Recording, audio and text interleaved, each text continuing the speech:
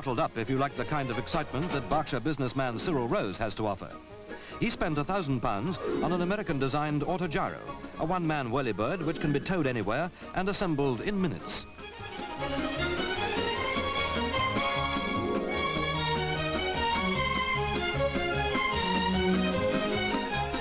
That single blade can, incredibly, help the Auto-Gyro up to 7,000 feet. It also got a top speed of 80 miles an hour and was originally built as a radio-controlled target for fighter pilots. Young Gregory Rose does a last-minute check because this time it's Mum who's going for a short practice run.